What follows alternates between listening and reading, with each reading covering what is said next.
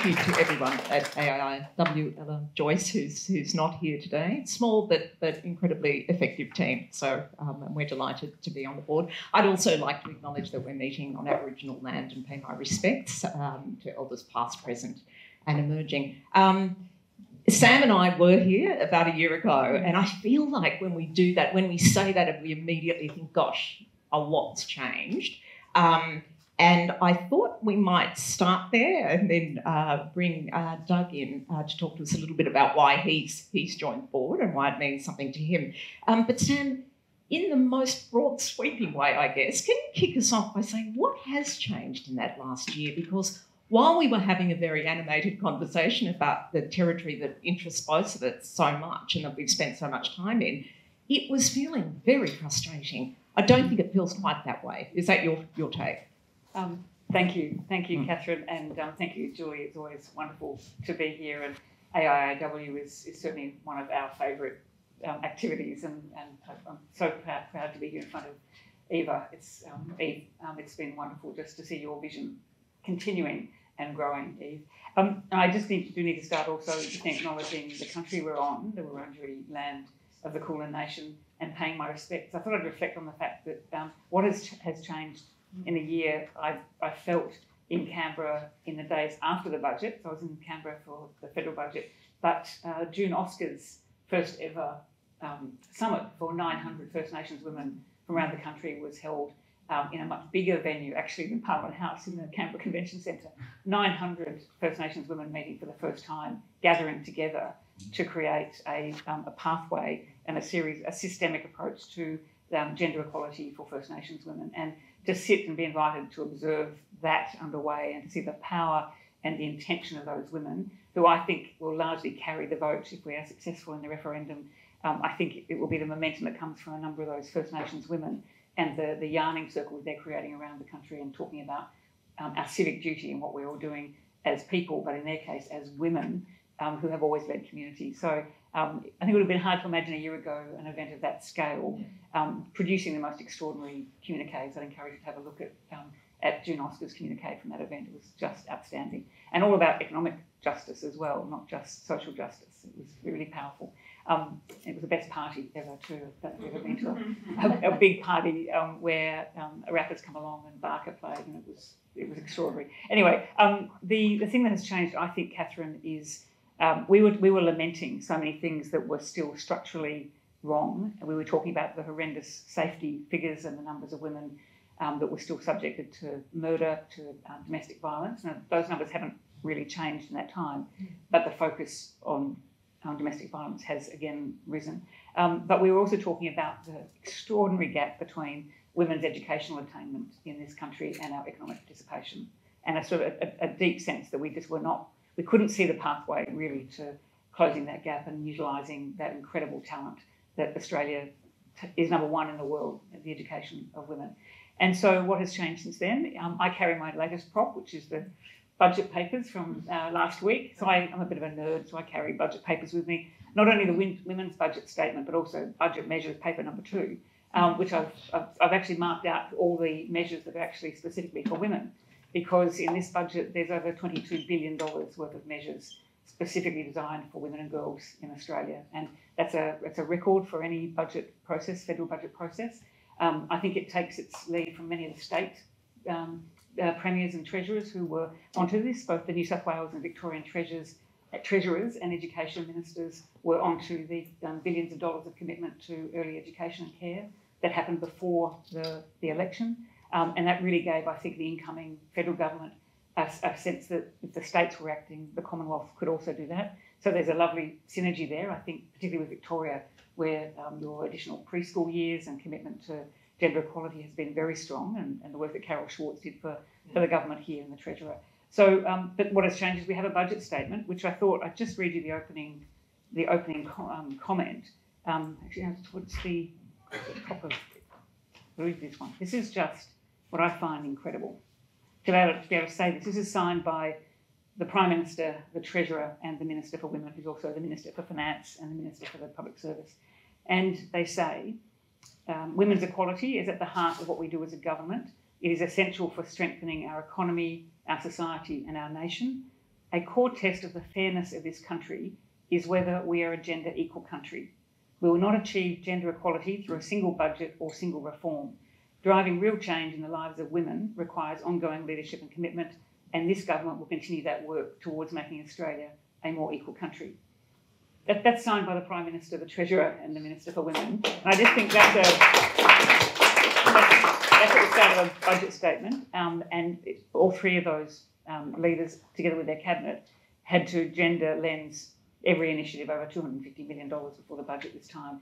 That was also a first. So the gender responsive budgeting and taking us into account when thinking about measures is what led to $22 billion worth of measures, many of which are in the health field, including the decision to triple the Medicare rebate for bulk billing, which has a huge impact on women's lives.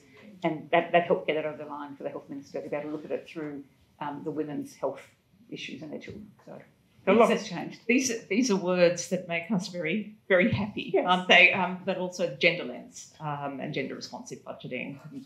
Couldn't be happier to hear that framework being mentioned, and clearly at exactly the point that you want to mention. Doug, can we go back a little bit? Can you explain your connection? And I know you've known Eve for a long time, and why it was important for you to be involved in the work that we do. For me, it's a lovely story that goes back to Eve's contribution to the institution that I've been part of for nearly 40 years, and her role as the first woman board member of the Institute. A long time, to our shame, a long time before we had our second woman board member. And we were a pretty old-fashioned institution. And what I loved about Eve was her patience. And both with us as an institution, and you might think that's not quite the right word to describe Eve, because she's a force of nature and always hungry for progress. But for me, she's been very generous with us as an institution and with me as a CEO for the last 15 years.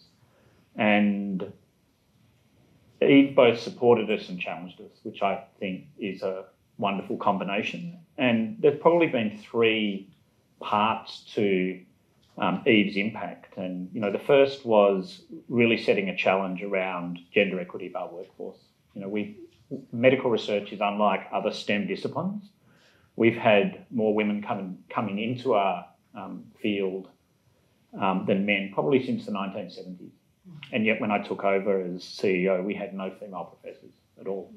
So I sat in a room with 25 blokes, and that was 2009.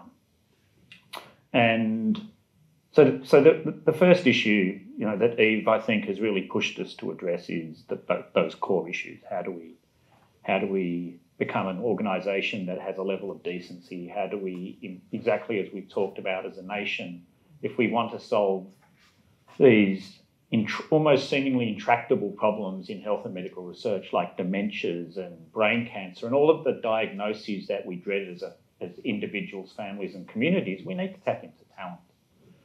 So that was really the first issue, and we've gone a long way to doing that. We still haven't solved all of our challenges, but we're on a path, and there's a sense in which that's sustainable, independent of the CEO, and both a bottom-up and a top-down approach. So that was the first issue. And then Eve really set us the challenge of ensuring that the research that we do doesn't disenfranchise women in its application. And that's the crash test dummy anecdote.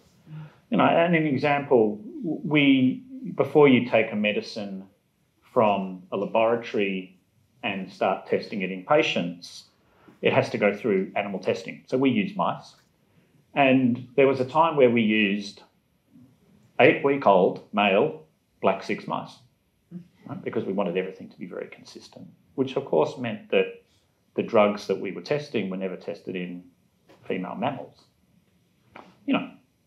Things that we take for granted as scientists, but we'd never thought of from any societal practice. So there are those sort of issues that we've been, with Eve's encouragement, have been confronting, and that's been fantastic.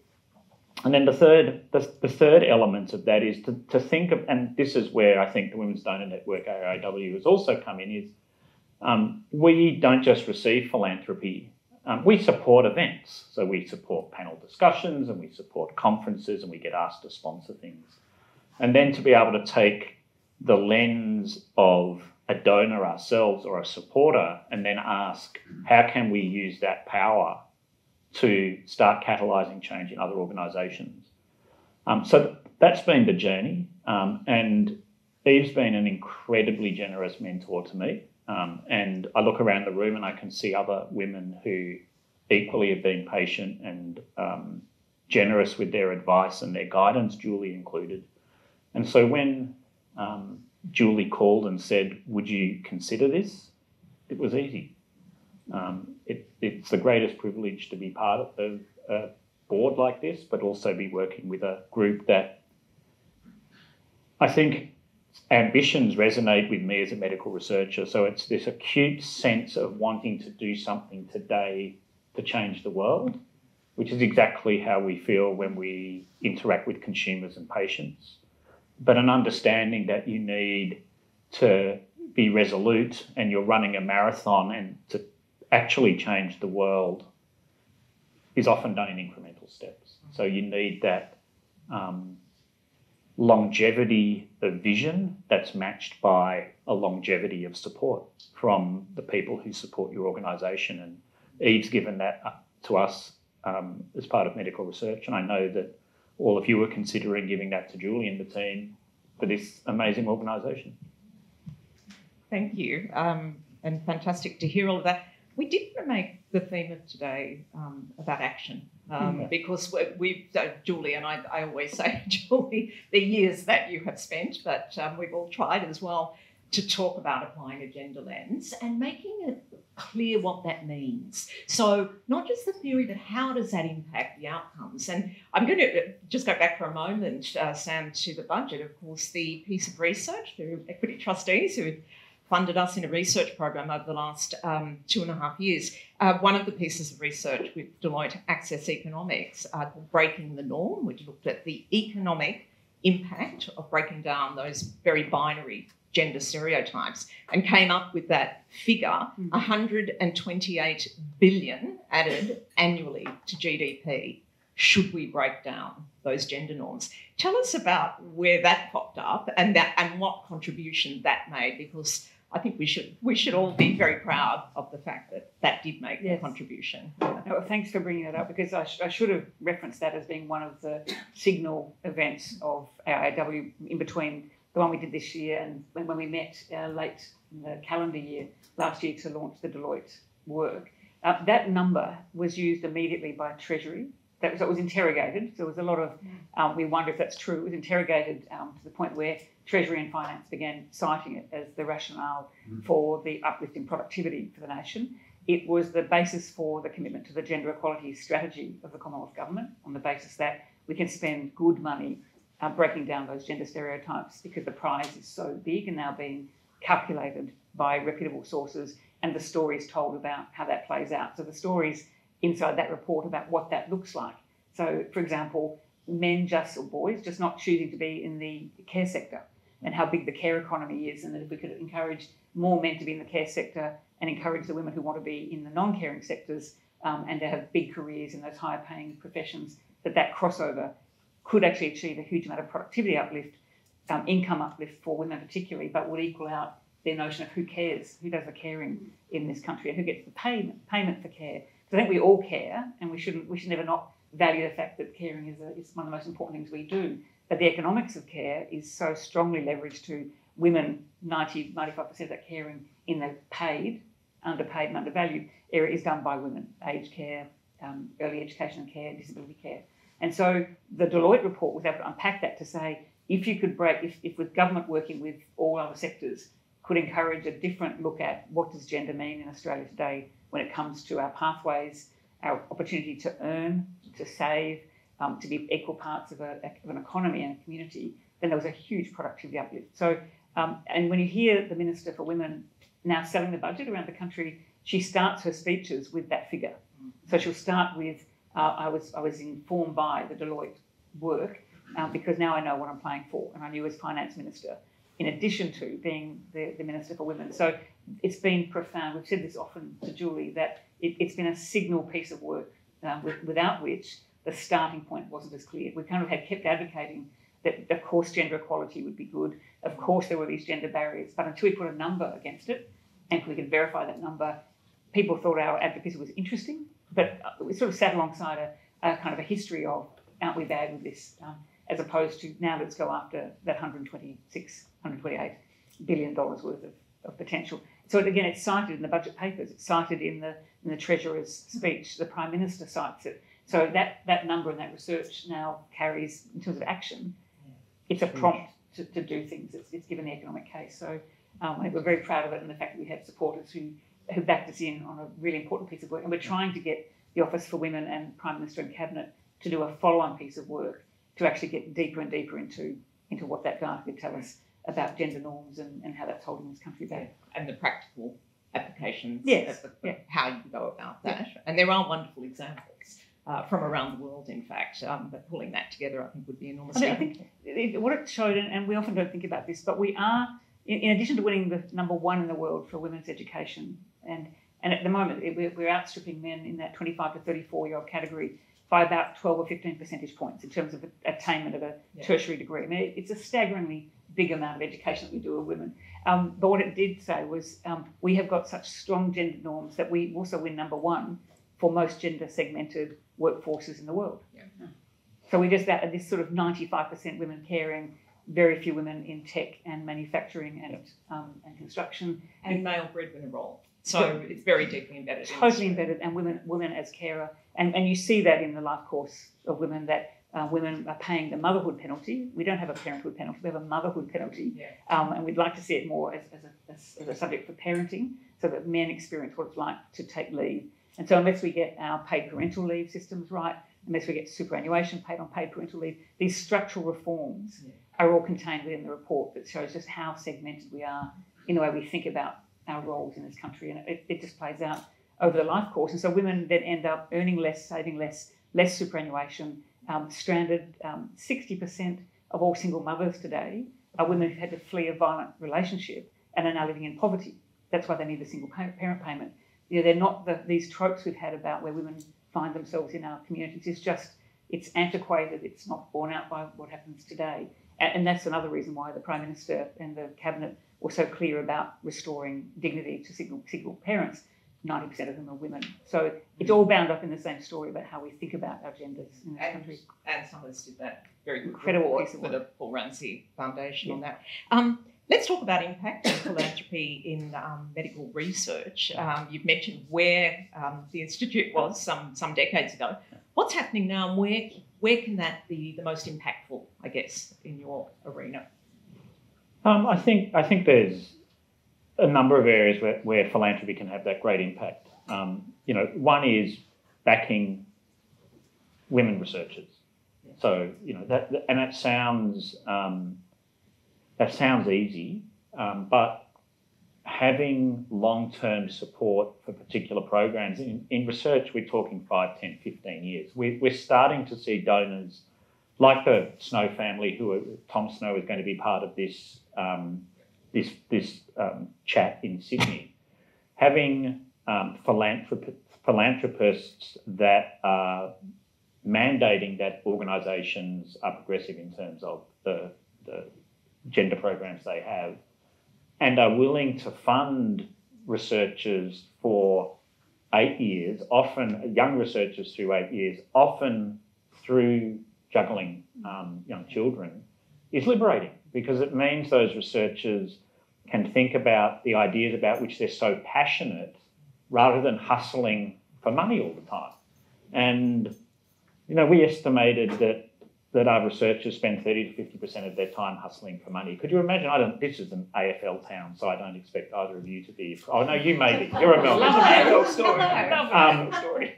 But could you imagine your full forward having to spend 50% of their time down the pub doing a chook raffle to get the funds to pay their salary rather than practicing kicking goals, right? We wouldn't accept that in a professional sporting team. I think we asked that of AFLW players. AFLW, they have to do that, right? They do. They have to probably hustle for their money. But for medical research, that's the norm. So having donors that are willing to liberate researchers, men and women, through the times of their careers that are most insecure is fantastic. So I think that longevity of support, whichever area you're in, is just liberating. And then the next phase of that has been, how do we use the money that we get, and ensuring that there is really meaningful impact. So, and that's also been an exciting journey, and it's become normalised, where everybody in the institution is thinking about how they set up and design their experiments rather than having to retrofit things, and that's been great. Yeah.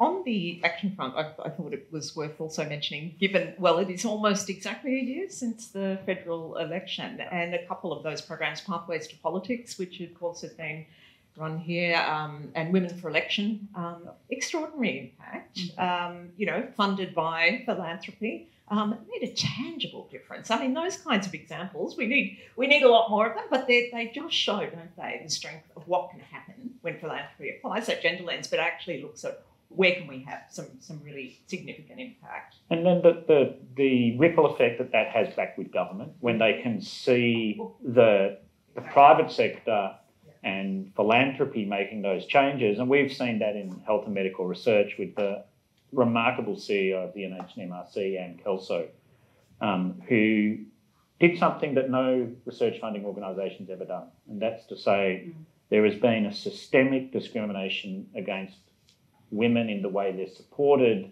in their research for 70 years. We're addressing it too quickly. So now what we're going to do from 2023 is allocate the same amount of money to female researchers and male researchers. We're going to run two separate races. And the quality will be fantastic. It's not an erosion of quality or merit or any of that nonsense. It is going to be a great outcome. And overnight, it has reframed the discussion. And I think your point about the support for the independents, I don't think there's any way we would be looking at the kind of reforms we're seeing today if it wasn't for particularly women independents. And David Pocock has also been incredibly powerful. But their view about gender inequality from the time they took office has been just outstanding. And so you've got a government that doesn't have a huge majority in Canberra. They've got a slim majority. And so in order to get their legislation through, they need the support of the crossbenchers. And when you have all of them, I mean, those extraordinary women from Victoria, Zoe and others, who have just been quite clear, our electorates voted us in on gender equality, transparency and integrity and climate change. And we're just going to keep at that, which they have. So a government that's sort of looking around for how do I handle women in the budget or women in policy knows they've got a much broader audience they're now dealing with and has to worry about the movement of their traditional base to other independents. And Cathy McGowan said after the last election results, I think she was approached by 180 communities across Australia looking for the methodology to do independent representation and community representation. And at some point all those new political aspirants will be supported by philanthropy. And I don't just mean Climate 200. I mean, that was a particular story and it had an edge on things which I don't think was fair to the way that many communities actually chose their candidate on local community issues and ran on those things. But there'll be others that will step up, I think, with significant funding because it's changed the parliament. It's changed the tenor of the parliament, the debates and how things come together so you can actually spend proper money and change policy and get it through the parliament. And what an interesting thing, having been told for so many years that women lack ambition, have no desire to step into politics, apparently lack confidence and so on. I mean, those things have been absolutely game-changing. And apparently also a lot of younger women really interested. So, all those dire warnings that women would be turned off, they wouldn't want to go into politics or indeed have an appetite for power. Yeah. And you've also had Kate Jenkins' work with setting the standards. So in addition to all of the other work she did, that piece on the parliament. So there's $55 million in the budget for the culture change of the parliamentary system as it treats women and anyone who's different. So the commitment to then actually bed that in and make sure that Parliament is a safe, welcoming, inclusive place, I think will speak to those who probably said I wouldn't go into that toxic environment. Indeed. And now think of it as a legitimate and good place to be. So I think we'll see some big change. All coming together. We will open up very shortly, but just let's talk about the future. But because it does feel as though this is a time of momentum, that there is absolutely appetite, that the whole idea of gender lens, gender framing is starting to infiltrate. I mean, we see it here, as Sam's read to us. Where to next? And maybe Doug, tell us what would be helpful in your medical research arena. So for me, the where to next is how do we move from a reframe on individual projects to how we start reframing the system, which is the sort of stuff Sam has done so beautifully in the last months. And, when I think about health and medical research or science or almost any institution that we value as a nation, they've evolved over hundreds of years and almost all been designed by men and run by men for centuries. So how, in science, we think of science as being objective, but the whole way we do it hasn't been designed by women and is almost certainly not fit for purpose. So what I'm really interested in is how do we take a step back? How do we start unpicking things that we've taken for granted as the only way to be doing things? And how do we create them afresh with a greater diversity of voices in their and hands in their design? I think that it's daunting, but it's exciting. And the optimism, I guess, comes from the sort of demographic that I have at work, which is this amazing cross-generational coming together of kids from 18 and 19 having their first taste of a research environment to people that have been in the research game for 6 decades. It's like this room, right? It's the same excitement, it's the same vibe, and it's exactly the same reason that I'm just so optimistic. Women in their 20s coming together with people like Eve, who's in her 60s. I'm joking. Sorry, that's why she loves me so much, right?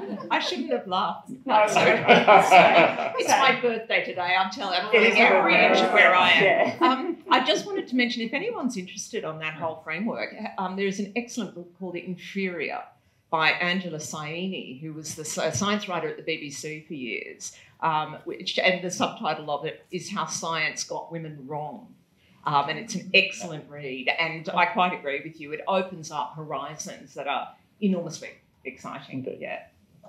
Okay. I'll come at this from a couple of directions. One, I'll go back to my favourite reading material at the moment. But I just want to read this to you because, again, it's at the front of the budget. And it says that measures in this budget have had to consider gender equality in the policy development process, with key measures subject to a more detailed gender impact assessment. From 2023-24 MyEFO, so that's the mid-year review, which will happen in December, the government will extend gender-responsive budgeting across the entire budget. This delivers on our election commitment and is central to putting gender equality and impact of women at the centre of budget decision-making. Again, that's not a light statement. That requires the machinery of government to actually change right across the federal system.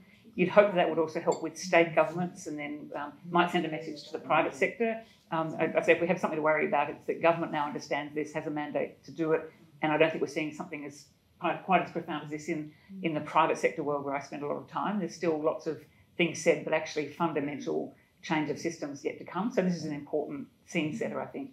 But I think we've got to deliver our task force report to the Minister. We had to deliver a series of recommendations for the budget, which we did, and we got most of our recommendations up. But we're delivering a proper report to the Minister in June, which looks at what are the long-term multiple horizons of change required in Australia to really build gender equality.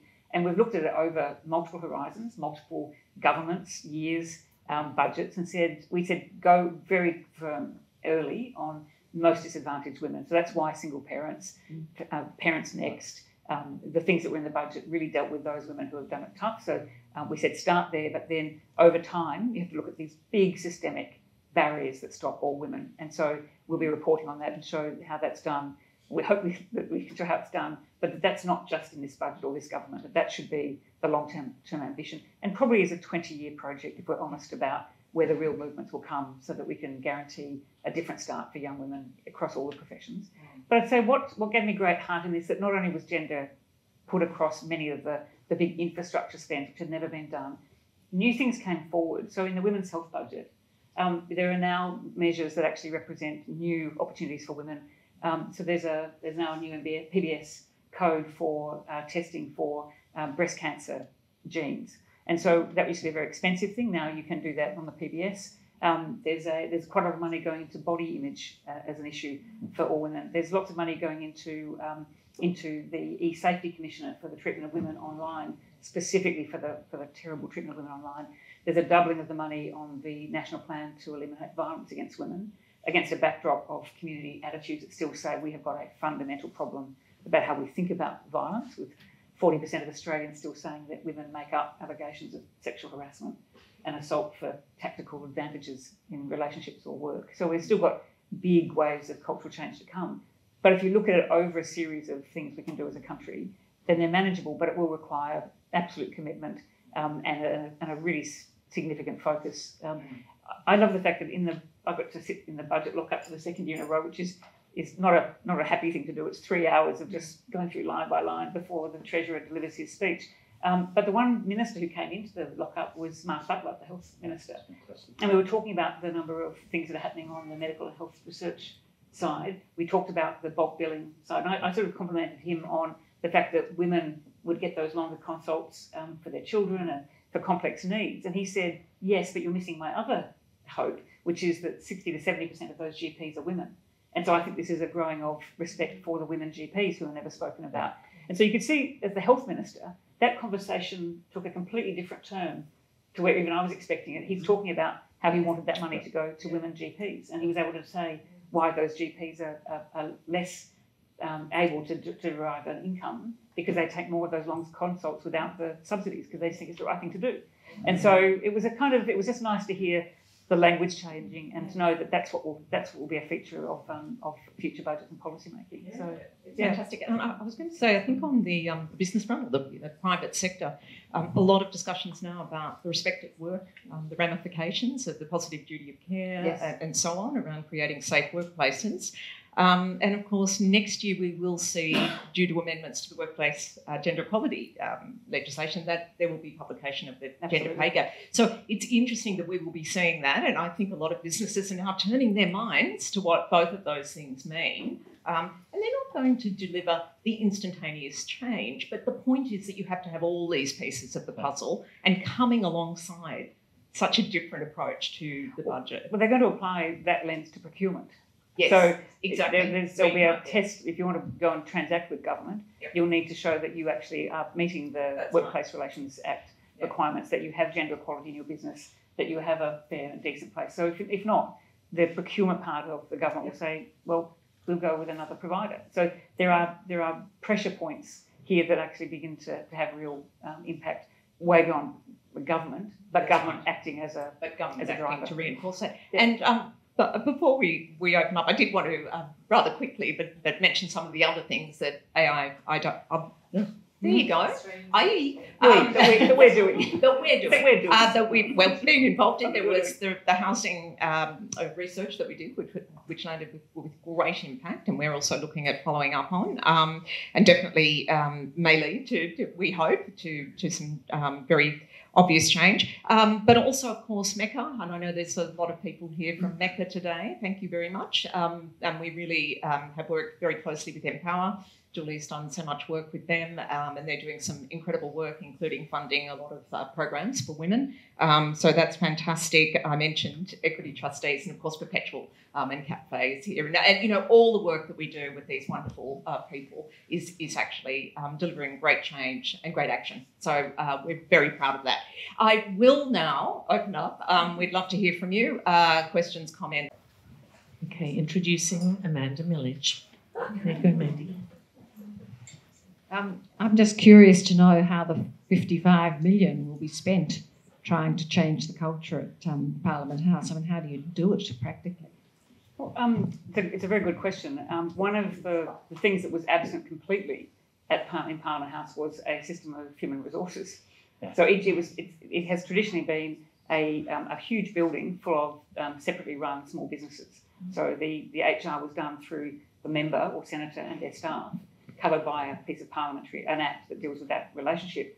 but no one looking after, there's no one you can take an HR complaint to systemically. And if you try to complain within your own little small business, you probably lose your job. And we've seen evidence of that, and where members of those staff have tried to bring issues and it just doesn't work. So this is putting in a full human resources system that will look at behaviour, fairness, and there's a whole lot of other measures in the education measures. I mean, we shouldn't have to educate people on how to provide a safe and inclusive workplace, but it is a particularly bad one. And they'll do studies on whether to get rid of alcohol during certain sitting periods, and they're going to have to do a whole lot of work because it has been a highly distressing place, not just for women, but many women have found it a very dangerous place to work and got very used to the preconditions and just signed up for it. And so they've got a lot of work to do. That's 55 million over a number of years. It's not just in the next year. I think it's a 4-year program. But they'll be employing people, they'll be running programs, and they'll set up a system that actually says what it means to work in Parliament House and in the electorate offices. So it picks up all those workplaces. And I worked down there when I was in my late 20s, and you did so at some personal risk as a young woman. I mean, what you hear about, most young women and a number of really lovely men who were also subjected to horrible things would tell you what that environment was like. It's uniquely about Canberra, and I used to describe it as a kind of arriving in a spaceship. Canberra was quite normal. You'd go into that building and all bets were off, all the rules were off, and not with ministers necessarily, but the backbench, the stuff that would go on up in the media, in the press gallery. Probably for a talk about later, but they'll do a lot of things that will make it a much better place to actually do the work, and for every staff member in the Parliament to feel that they're actually in a proper workplace. Sam, Doug, Catherine, thank you. And Julie, I actually think talking about the budget and the Deloitte report and the number of philanthropists, some of who are represented in the room today, who contributed to that report, the fact that that's had that type of impact, I mean, hats off, Julie, to Australians investing in women, because that is genuine impact when we're talking about $22 billion directed to initiatives for women and girls, which is fantastic. So congrats on that.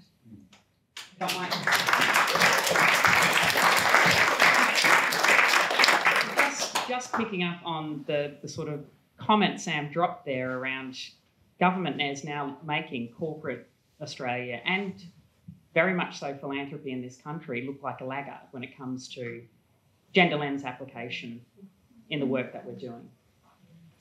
You and I were talking about a 12-month in review since we last had this type of conversation, and I had said 12 months ago, we sometimes overcomplicate philanthropy.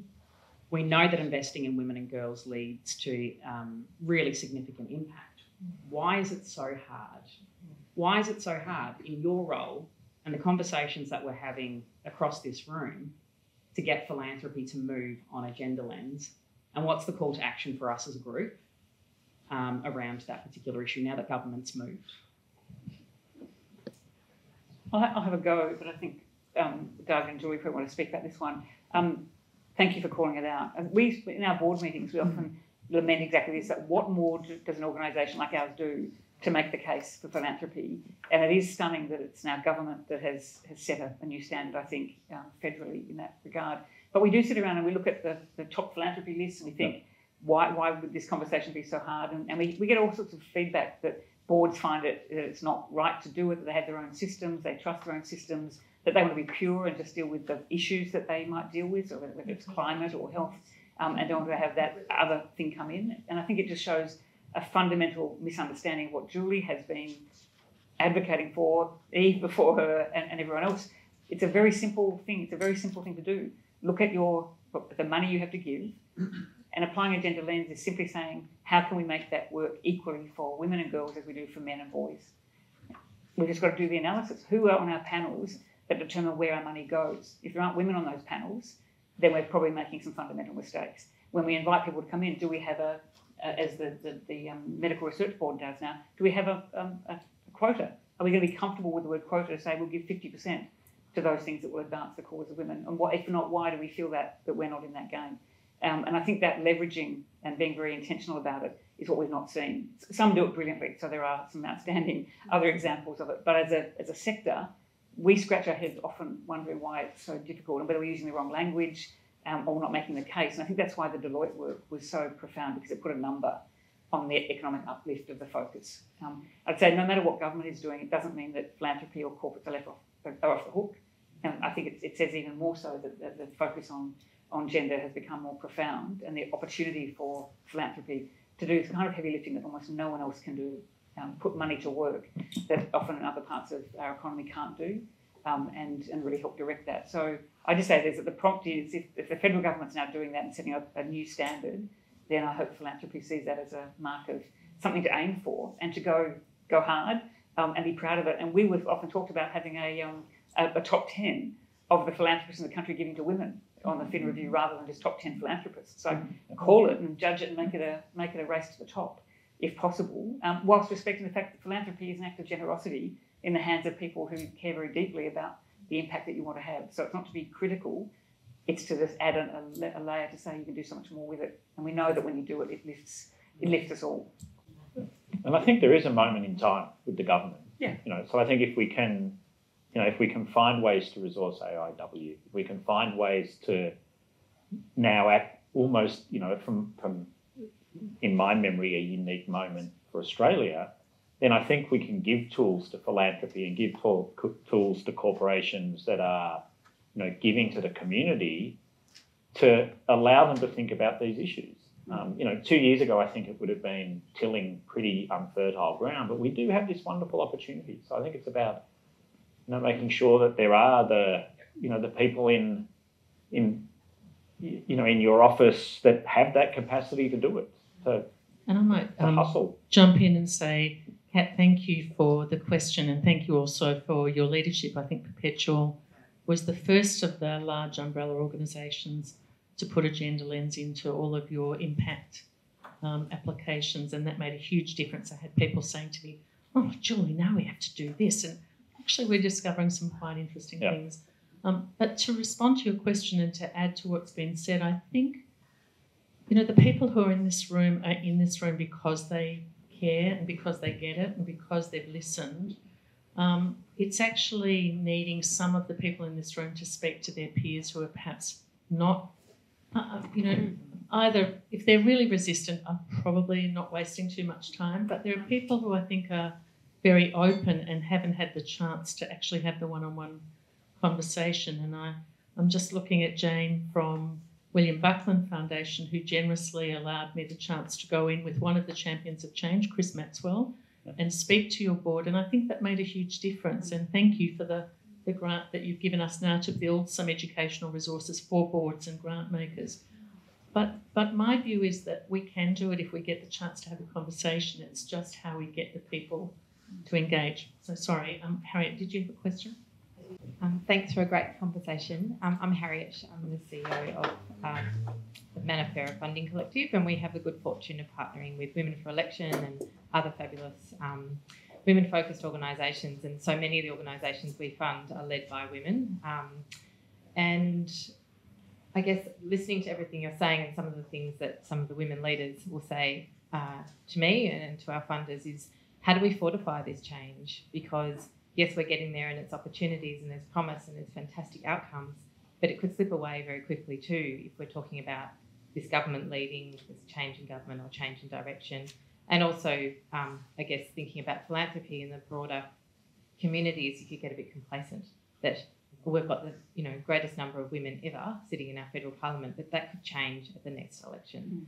So I guess I'm just interested in your thoughts around how do you fortify this change that's happened and that's coming, and how do we keep building on it? It's the absolutely right question to ask, because I think complacency is again another cultural attribute that we have. Susan Ryan, when she was the first cabinet minister in Australia and Minister for Women, and had the first women's statement in a budget under Bob Hawke, when she launched that in 1984, she said the greatest risk we have is that we slip back. But so that was over 40 years ago, and that's what did happen. And there were successive moments where we could articulate specifically difficult moments where things were wound back, where we had a man Prime Minister as Minister for Women might be the high point of some of that winding back or wondering what we were doing. But things did progressively get worse. violence got worse, the treatment of single mothers got worse, women's economic outcomes got seriously worse, women's superannuation balances fell away. We did lose attention, and we had other things take its place. And so you're right, this is a great moment. But I think I hear Katie Gallagher now as the minister citing Susan Ryan in her speech to say, I don't want that the next 40 years to be a rerun of what's happened in the previous 40. And so what we've got to do is we do have to lock it in, and we do have to keep encouraging women to want to run for parliament, to want to be leaders of organisations, to move into the sectors where they can have the impact they've always wanted to have, where we sort out this caring discussion in the country, where we look at the care economy and we stop thinking about the fact that without women, either the underpaid workforce or the unpaid workforce, if they weren't around, our economy collapses. And actually looking into that and understanding what that means for our vibrancy as a nation, and keeping that conversation and the tenor of it very high, holding governments to account on it. And it's not just the federal government, this is a particular moment with a particular momentum, but state governments, local governments, corporates, philanthropy. I think, to Julie's point earlier, we have got to keep the tenor of the conversation high, and we've got to never forget that we're over half the population. I still find it staggering that in most conversations where policy is being made, we are treated like a minority seeker of whatever we can get on the sidelines. We're over half the population, and we're essential to the vibrancy of the future country. And we're also key to dealing with the biggest economic changes that we're facing into on environment, climate, and rewiring the entire economy. And we can't leave women behind in that, because that's where we could do another spectacular 180.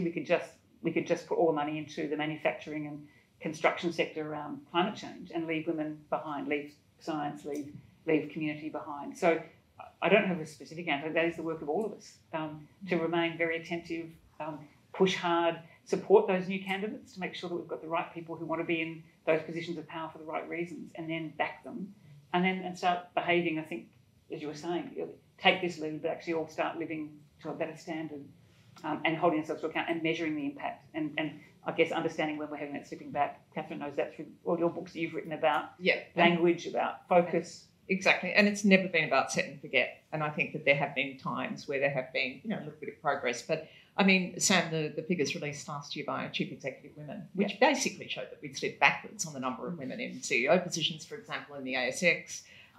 There's a number of other markers, and I, again, have been looking at this in great detail in the last few weeks, and it's disturbing, and it's around the world. And it's just, it is quite genuinely worrying. And there are fewer women. And we're seeing wind back of reproductive rights. I mean, it doesn't just go to the things we're talking about. The assault on women, particularly out of the United States and other parts of the world, that can creep into the Australian environment. We see it in certain parts of the discussions around trans women. It's on every level as an attack that if we're not acutely aware of and engage, and we engage with the right communities, with younger women, with people who are diverse, and make sure we're having those conversations everywhere and remaining terribly alert. I think that's our job as citizens, and I think we have to be really good citizens to do that and know what's in it for all of us. But if we get lazy, we are complacent. Well, that's right, and that's why it's so important, the data and the evidence. And I'll hark back to the research program that we've been running. I mean, there is nothing like that for actually making sure that you can continue that progress and hinge action off it. And I think that we have wonderful institutions here, the Workplace Gender Equality Agency, the Human Rights Commission, and so on. We're tracking it quite well, but Michelle Ryan from the Global Institute for Women's Leadership would say the same thing. One of our problems is organisations of all kinds are rather over-optimistic about this. And I wonder if that happens in philanthropy as well. So actually, haven't we talked about this a lot? Aren't we already, just by default, aren't we serving women and girls really well? Yeah. And I think that that's why we have to keep our eye on the ball, exhausting as it is. And there are false positives too, because things that we always champion. So we were talking before we came on the panel that the majority of chancellors around the country are women today, university chancellors. And you could look at that as if that represents the entire university sector and say, we've done. Women have achieved greatness. But look at the passage of women. So those women are often brought in from the outside, from different industries. They're magnificent women, and they're fixing a balance there. But they're not the outline. They're not the outrunning of a program that has seen women do well in academic. And your point about how many great researchers lose everything by having children, stop at mid-career, never ever get into a senior academic position. But we allow ourselves the kind of it's a lazy thing to sit back and say, but look at all those great women leading universities. We're done. And that's that false hope, I think, that we're done here. Yeah. And when you talked at the task force, we spoke to women all around the country about the life course of women in this country. And when you really get into it, in every conversation, women face this significant series of barriers at every part of their life. And until we understand that, I mean, you're lucky to get through and to have equality, or you make choices about your life that mean you miss out on other things in order to retain your seniority. So we've got to be listening and paying attention to women and men. And you're great men, I don't want to exclude men from the conversation at all, but this is fundamentally about how quickly things have slipped back for women. I really like something you said about the situation in the US that, really has come about through this sort of hyperpolarization. And, when I think about how we might maintain the sense of optimism, it has to be by embedding progress across the political spectrum and avoiding a sort of othering of an entire group and rewarding the small wins when it might happen on the right. I really hope we can do that. It's almost Darwinian if we can encourage some wonderful women to be in safe National Party and Liberal Party seats and they get elected, then we're going to see that progress embedded. But at the moment, the hyper-partisanship, I think, doesn't do anybody any justice. I would just like to make a comment too about going to move away from what you were just saying. Doug. To go back to the issue around philanthropy. But I just also want to pick up on that reference to Susan Ryan. I can't believe it's as long ago as that. I was around in my work in a professional career at that stage. And when Susan Ryan came in to that position, she did so much for women. I mean, the number of women who were my colleagues, I was working at the Australia Council at the time, who were my colleagues, who were appointed onto all sorts of boards, commissions. It was just amazing to see. I mean, I had the opportunity to be involved with the Australian National Commission for UNESCO at that time. An incredible opportunity. A lot of women got those sorts of opportunities at that time because of what she did. But just to get back to philanthropy, I think the issue about philanthropy is that now is the time for philanthropy, because I think philanthropy is really now starting to look at systemic change. The whole rationale, the whole sort of philosophy around philanthropy has changed dramatically, I would say, over the last 5 to 10 years. And I've been involved with the Buckland Foundation for quite a long time, and I've watched it evolve.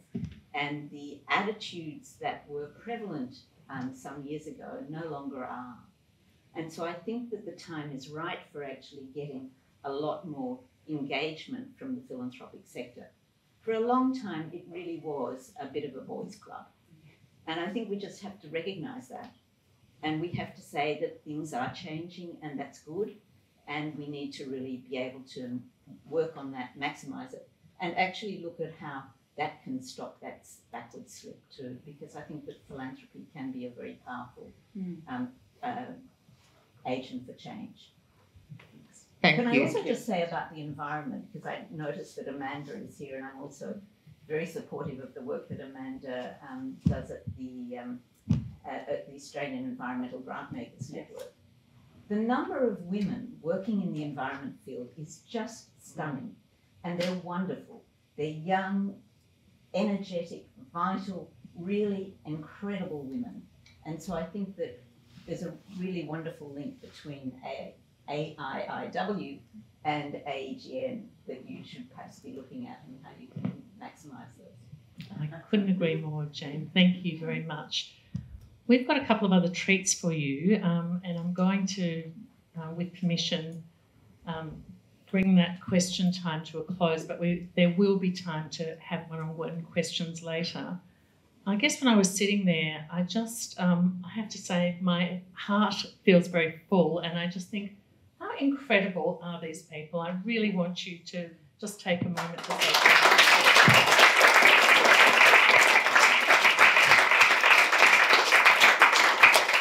But we do want you to stay there, if that's okay. There's a couple of things that I just wanted to add.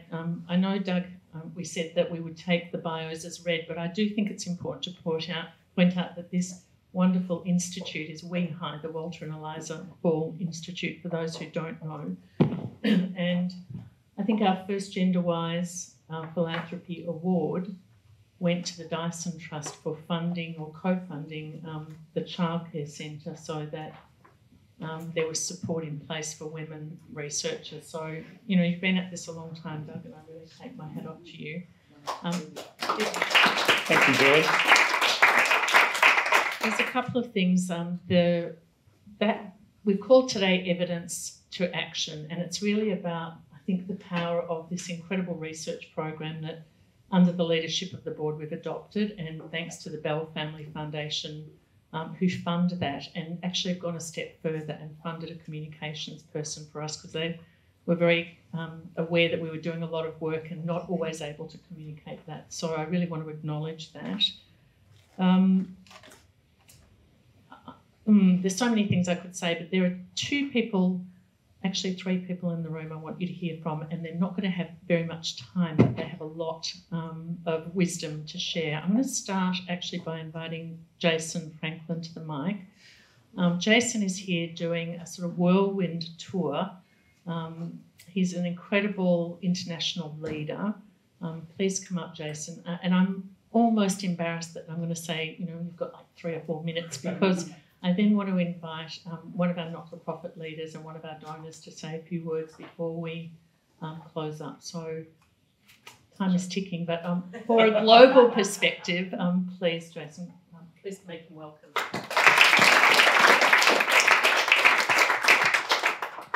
Well, thank you, Julie. I will try to be quick. Julie knows I could sit and talk for like 5 hours, but I won't do that.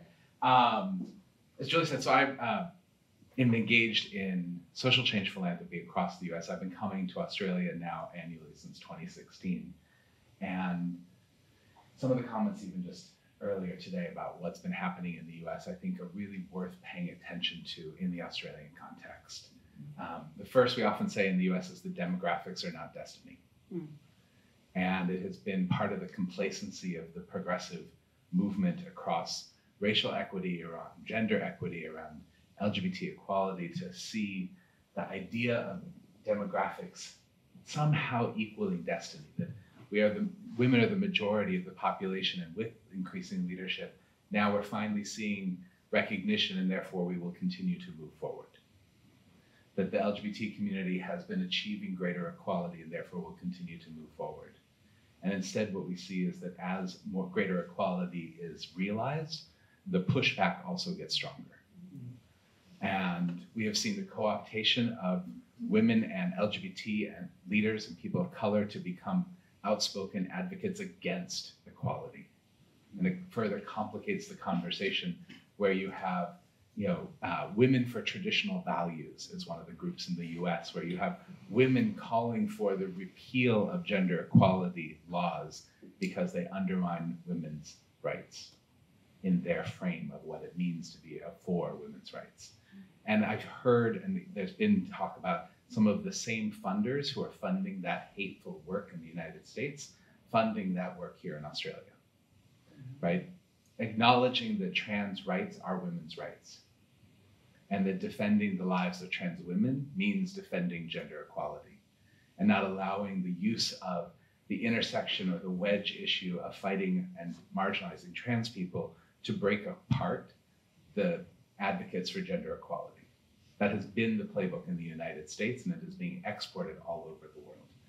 To use the wedge of racism and to talk about immigrant women versus Australian women being justified to be treated in different ways as a wedge issue to break apart the coalition of those who are fighting for gender equality. So I think it's really important, as the kind of next iteration is going to be the pushback, right? It has been a generation of work to get the recognition, to see the goals in the federal budget, to see the advances, and every advance engenders more pushback, and to be prepared for that. Otherwise, because we've seen it in the US where groups got complacent. The statement from the 80s of not letting it fall away. We've seen it over and over in the US, in Europe, all around the world. The question, two more things I would mention. One is around how do we make the work stick? The question earlier. I think part of it is we forget, or we're not willing to be as pragmatic when we're fighting for equality, of what it takes to make it stick, of putting it in the Constitution, of putting it in the bureaucracy, of putting it in the metrics that are used to evaluate government funding. The more we can embed the details of what it means to realize equality and the infrastructure of our economy into the processes of our politics, the harder it is to take it back out. We all know how hard it is to write a new bureaucratic form. So let's write better bureaucratic forms that make it harder for the right to rewrite them. And there are tactical ways. I've been doing work in the US with a bunch of democracy advocates to talk about, as we flipped certain state legislatures, how do we embed voting rights more deeply into the process of government? How do we embed protections for people of color and protections for women more deeply into the government? Embedding it deeply keeps it there longer. And it makes it one less thing you have to fight for. And then the last thing I think on the philanthropic side is to change the norms of what we're pushing for. I've been talking to people over the last 2 weeks being here about how we need to set a lot of our practices not as best practices, but as good practices. Yeah. Meaning the baseline is to be funding gender equity, rather than the goal is to be funding gender equity. The baseline is to have gender parity, rather than the goal of achieving gender parity. And it's a linguistic importance to shift the dynamic. When you say this is where everyone should be starting, those who aren't there go, oh, we have to catch up to where everyone's starting, versus celebrating that you finally put one woman on your board. Like, well, when you get to 5, then we will celebrate you out of 8. But you have 3 more slots before you get to be celebrated. Shifting the bar of what we expect changes the dynamic of what people see as success. And so we don't say, oh, we've got university chancellors now as women, therefore we're done. I used to be a professor, and I remember my first day at the university that I joined, and I asked about diversity in our faculty. And the white, straight male chair said, oh, we're doing great. We've got you and Michaela. So 1 queer man and 1 woman of color, and therefore they were doing great. But that was, and people nodded when he said that, right? We have to change what it means to be doing great. So that way, when we get to something that is just doing okay, we can say, we've still got more to go.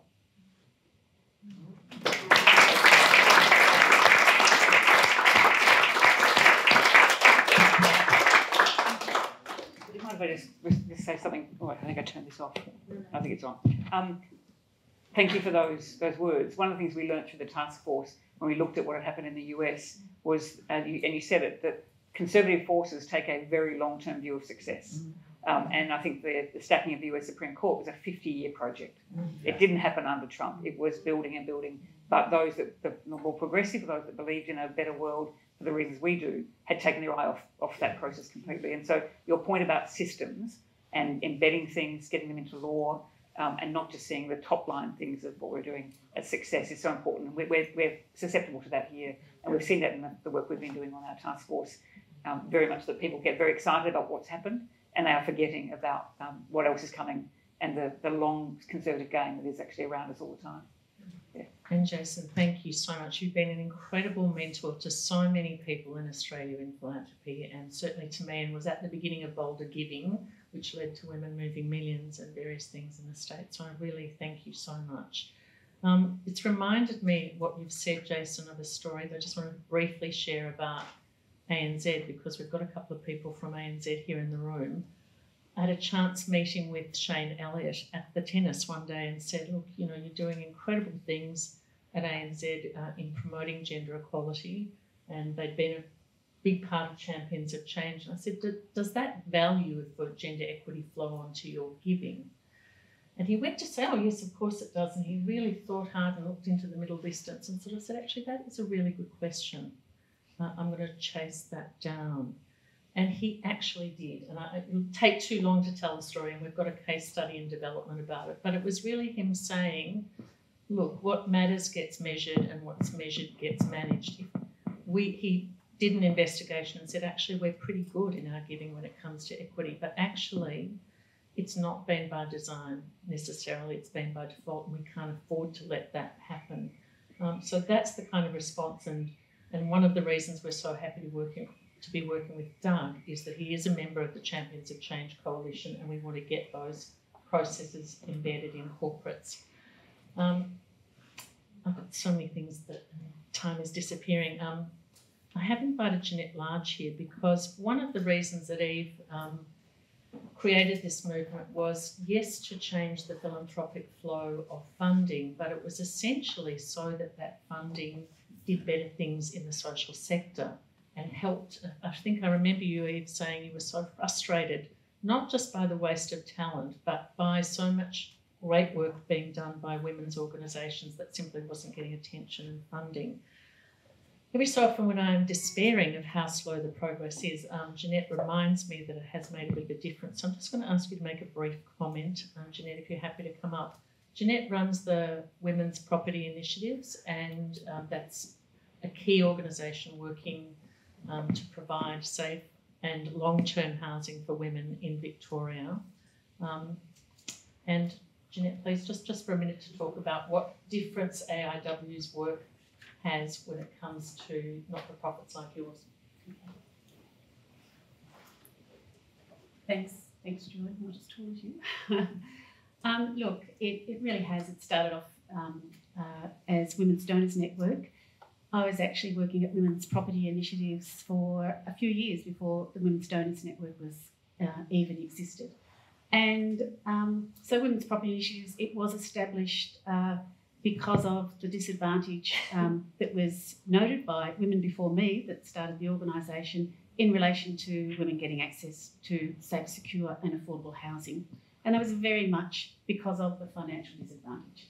The disadvantage that you've outlined and we continue to outline regularly of why women are discriminated against but have that financial disadvantage in accessing housing. So the work that Australians investing in women have done, the Deloitte work you've referred to tonight, the per capita work, the fact that you've actually set up now the working group around housing, it's definitely had an impact on I can see for our organisation, it's had an impact in relation to philanthropy. And while you're saying not enough of the philanthropic organisations have actually taken on the gender lens yet, several have, and it has made an impact for our organisation. But it's also really made an impact for government. So those sorts of reports have really had that impact on government. Now, if we're going for government tenders, yes, we have to actually say around the social procurement, there has to be a gender lens on that. There has to be several special projects that are specifically for women's housing through government, that are funded through government, for women escaping family violence that are funded through government. So the impact that the work that this has had, the research work that this has had, the fact that Australians investing in women have, I know, constantly been out there talking to other philanthropy organisations trying to get that gender lens.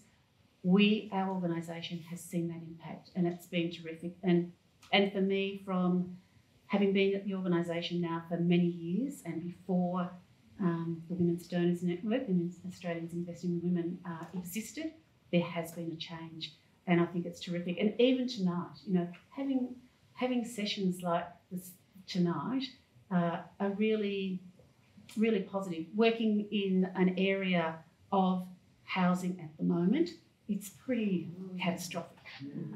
So coming to a session where we can see some positive outcomes, at least in relation to gender equality, and people in the room who are prepared to continue to forge ahead with that is just terrific. So thank you very much.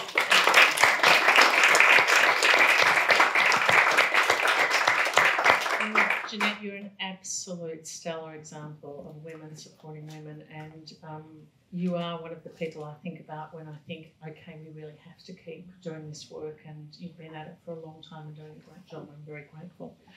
I'm going to make a few more remarks, and then I'm going to refer you to some of your paperwork, and I have one more guest that I'd like to make some observations.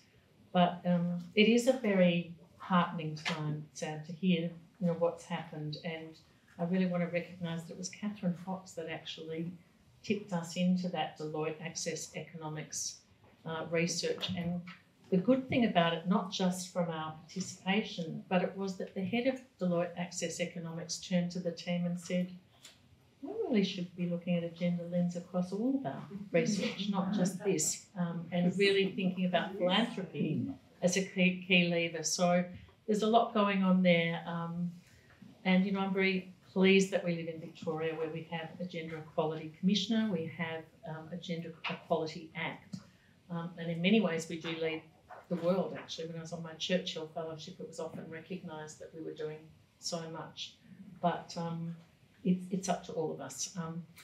I know we're getting some cut through when you do a search on ChatGPT, and a lot of stuff comes up about being gender-wise, and that is a term that we coined a few years ago, really to recognise that it's not just about doing the right thing, it's about doing the smart thing, it's really about wisdom. I want to just very quickly, reflect on those lovely comments and say we are a very mature organisation now. We're very strong and stable. We're incredibly well led with our board, and we have a fantastic, now expanded team. We are 2.8 people, which is it's amazing. And it's really just wonderful to have you with us, Ella. And I'm sorry Joyce isn't here tonight. I know she would be enjoying this. But many of you have commented over the years that we're a lean team and we punch well above our weight. We absolutely won't be changing that. We will continue to give 110%. What we're really asking for you to consider, and for people that you might be talking to in philanthropy, is how we can get a bit of a runway so that we're not having to worry about covering our basic operating costs, our salaries. That expanded team does make a bit of a difference when you're looking at the cost of keeping the doors open and the lights on. So it's really about the stuff Doug was talking about. You don't want to spend, any not-for-profit knows this, it's always a bit of a juggle, but it was such a relief. So many of you after last year's event did convert to multi-year funding, and it's just allowed us to lift our game incredibly and focus on the real work and the impact. So I just really want to thank you for that. And I'm going to give you a bit of a top-line summary of some of the things that we are working on. We're working in partnership with Philanthropy Australia, including on the Eve Marlab Genderwise Philanthropy Award, in hiatus this year but coming back next year. We have a 3-year research program now in its 3rd year, and we're very hopeful that Leonie Bell will continue to fund that, because it has been an absolute powering of change. We are in a significant collaboration with the Melbourne Social Equity Institute at Melbourne Uni to develop a resource that actually helps in some of the bigger partnership work. So we've got our toolkit and our guide for philanthropic giving, but actually a lot of the real change and the systemic change is now happening with the big players, big dollars and big collaborations, and there isn't something that we can give to those people at this point. So we're developing that framework and using housing as our case study. And my dream, while all of this money that is being talked about going into housing in the next few years, everyone we're speaking to and sharing the resource with, including government, is very quick to say they do not have a roadmap or they don't have a gender lens, with some exceptions, I'd say, in Victoria, where we do have our commissioner and the gender impact assessment requirement, but it needs to be strengthened, and we're working with Housing Victoria. Thanks to the William Buckland Foundation, we are developing a new set of gender-wise educational resources for boards and for grant-making teams. We've done that very well, I think, over the years, but really very much on the fly and on the smell of an oily rag. So we're investing now in some really good contemporary digital resources. We've produced an advocacy kit that we're going to share later in the year for people like yourself who then want to talk to other funders or other not-for-profits about thinking about gender in the design and delivery of their work. And we continue a regular series where instead of having 20 people ask for a cup of coffee so that they can learn more about how they might find funding for their brilliant young women's organisations, we have a monthly session where we do a virtual coffee for not-for-profits and help them understand the landscape. So we're continuing a whole lot of stuff in the background, but we've got some very big projects. And one of them, and I'm thinking about your comments on the gender pay gap, one of them is a new survey. And lots of you helped us, and Ashley, I really want to call you out because you've been fantastic in helping with us piloting the survey. But what we've got is a survey that we're sending to the top 50 private and the top 50 corporate philanthropists. And they're the ones published by the AFR. Now, some of them are in the tent already and some of them we talk to, but a lot of them will not have necessarily engaged with us. So for the first time, we'll be asking people to really quantify their gender giving, and longer term we'd love to be able to do that work that you led so well at CEW and actually put a different ranking and say let's look at the top 20 gender-wise funders and celebrate that. So and of course working with Doug to roll out our new resource that we developed with the Champions of Change for corporate giving. So lots of things, I'm not even going to go through all of them. Except to say we really want to strengthen our focus on some of the issues that Jason mentioned around intersectional gender lens, and really make sure that we're not just looking at gender as a standalone, but actually as a foundational lens that works with many other intersecting factors.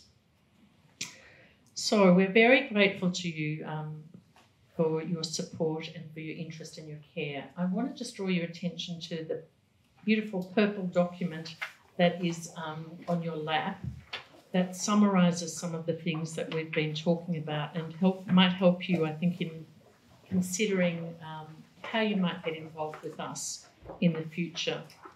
We've got a little notebook for you there, and I'm really hoping that you might take a moment to have a look at the invitation we have now for you to interact with us, and really we won't be frisking you on the way out, but we do want to make sure that you take a moment to fill out that form and leave it.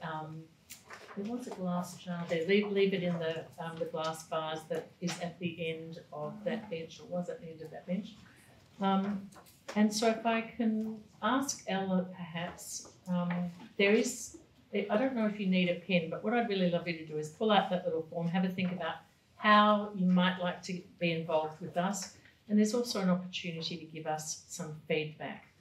And while you're looking at that and thinking about it, I'm going to invite one of our wonderful donors, and I will say, for full transparency, someone who's become a very dear friend and a mentor, introduced to me by Siri Rinken, another former board member of Australians Investing in Women. And if I could ask you, if you need a pen, happy to grab one, but it's just to give us a little bit of an indication of how you might want to work with us going forward. And Mim Bartlett, if I could invite you to the microphone.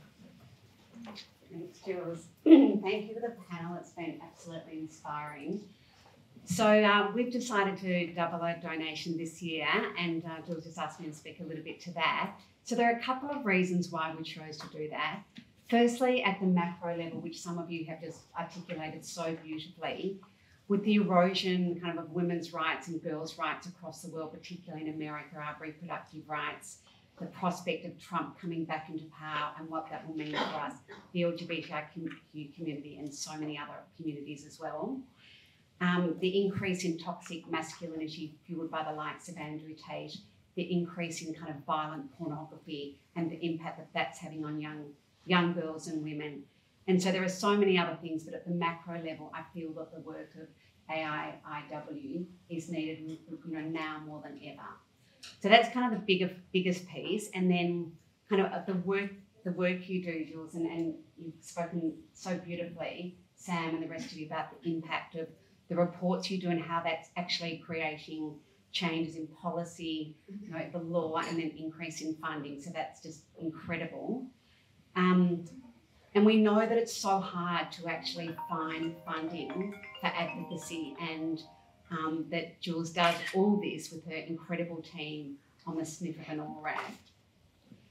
The other thing for me is that I'm actually very passionate about gender equality and work in the women's leadership space. And yet I needed a challenge and question from Jules about what gender lens I was applying to our philanthropy. And it was only when she asked me that I actually realised that. And so, for example, when we make our yearly donations to the ASRC, the Asylum Seeker Resource Centre, we were able to ask, well, how is this benefiting women and girls? And yet, despite all my knowledge and my passion, I'd never thought to ask that. Finally, let's face it, Julie is a powerhouse. She is just creating so many wins in this space. She's lifting up and supporting so many other not-for-profits doing, you know, this type of work for women, as you beautifully attested. She's wise, she's so devoted, and she brings her full heart to everything she does. So for all of this, we are just so honoured to be doubling our donation this year to Julie and her incredible team. Thank you.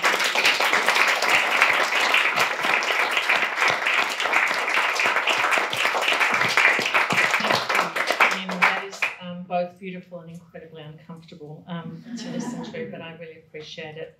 I am so grateful to you, and we are just after 6 o'clock. I promised we would let you go. I really want, again, to thank everyone who has come along. I really want to invite you to stay around and please eat some cheese and biscuits and have some wine and cheese, and we can all sing happy birthday to you, Catherine. Not right now. I mean, it was wonderful.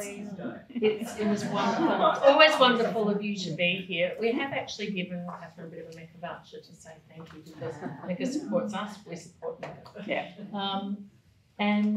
Sam, I really just want to say thank you. Okay, humility will take over, but we are so very, very, very lucky to have you. I've had many a not-for-profit saying, how did you get her to be your chair? And I'm like, long game. And same with Doug. So I really want to say thank you so much to the three of you, and to you, Kathy, for your brilliant leadership, and Steve off in the Sulawesi waters. And also I really want to thank Joyce, who's not here, Ella, who happily is, Claudia, who's come in and volunteered to serve you some drinks, so please stay around and have some. And to all of you for all that you do. I really appreciate it. Thank you for being here, and thank you for what you're doing in your own world around gender equality.